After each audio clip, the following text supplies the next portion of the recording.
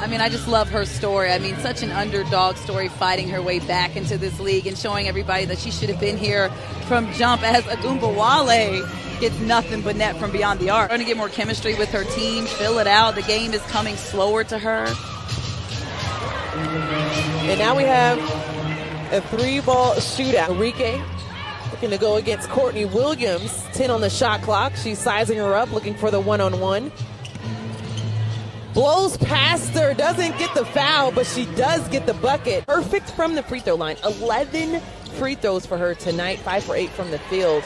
And you're seeing the shot clock again winding down from Mabry, and she lights it up once again from the outside. About her scoring efforts in the last game.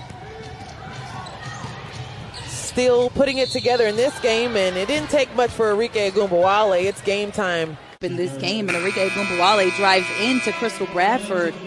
Some players like that, of her caliber, you just hope you do your part to throw her off. Thornton doing her part for the steal, deflection there, and the 2 points. And that's what Atlanta needs. That was the missing punch from the first couple games, or the first game, should I say. That killer instinct to put the game away, as Thornton knocks down a 3 of her own to try to keep her team in the... She had 5 double-doubles last year. This is her first one of the season. Beautiful block underneath by Harrison.